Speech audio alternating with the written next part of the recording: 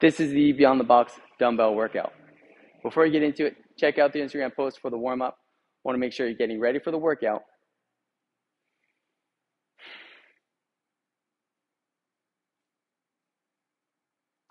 This is the Beyond the Box dumbbell workout.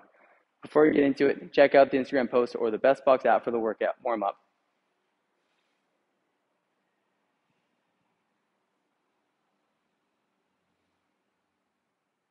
This is the Beyond the Box dumbbell workout. Before you get into it, check out the BestBox app or the Instagram post. This is the Beyond the Box dumbbell workout. Before you get into it, check out the Instagram post or the BestBox app for the warm-up. Want to make sure you're getting ready for the workout by increasing your heart rate, increasing your body temperature, and maybe you start to sweat a little bit before you get into it.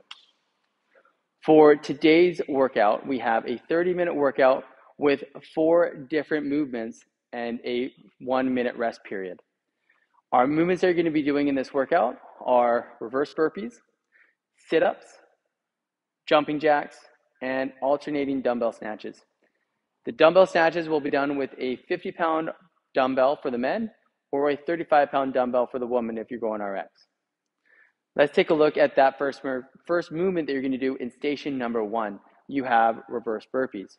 The reverse burpee, from a standing position, you're going to squat down, roll onto your back, get back to your feet, and jump get back to the hop get back to the top with a hop. Shit. All right. This is the Beyond the Box dumbbell workout. Before you get into it, check out the Instagram post or the BestBox app for the warm-up. Get ready for the workout by increasing your heart rate, increase your body temperature, and maybe you start to swell a little bit before you get into it. Today's Metcon is going to take you 30 minutes. You have 4 different movements with a rest period at the end of all 4 movements. In minute 1, you're going to be doing reverse burpees. In minute 2, you'll be doing sit-ups. In minute 3, you'll be doing jumping jacks. And in minute 4, alternating dumbbell snatches. The RX weight for the men is 50 pounds. For the ladies, it's 35 pounds. The weight should be something that you can move continuously for that entire minute. Take a look at station number 1, the reverse burpee.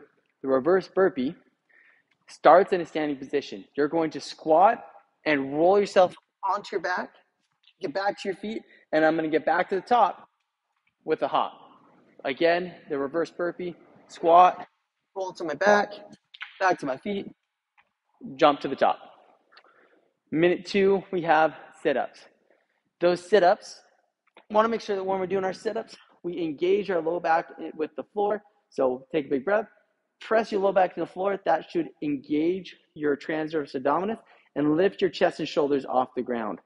So if I have my hands overhead and I engage and I brace my midline, get my transverse abdominis activated, notice how much higher I get through here. From here, I'm going to throw my hands forward and sit up with a nice straight up, sit up nice and tall, maintaining neutral spine as I reach forward and touch my toes.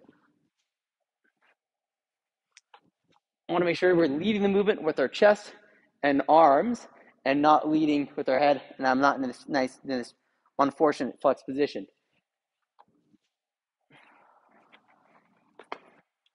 Minute 3 is jumping jack. This one will get your heart rate up. Get through them quickly. Jumping jacks start with your hands and hands at your side with your feet together. You're going to jump your hands and your feet out and your hands overhead, and then back together for 1 rep.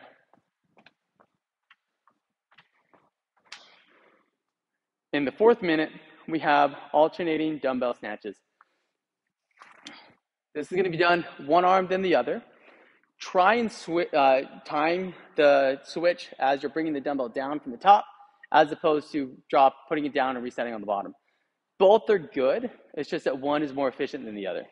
So the dumbbell alternating snatches, picking the dumbbell up off the floor, stand up, deadlift it, jump into the overhead position, stand up and switch hands all the way down, touch the floor, deadlift, jump it overhead, and switch. Now you could switch on the floor. It takes more time, and requires a lot more shifting of my weight.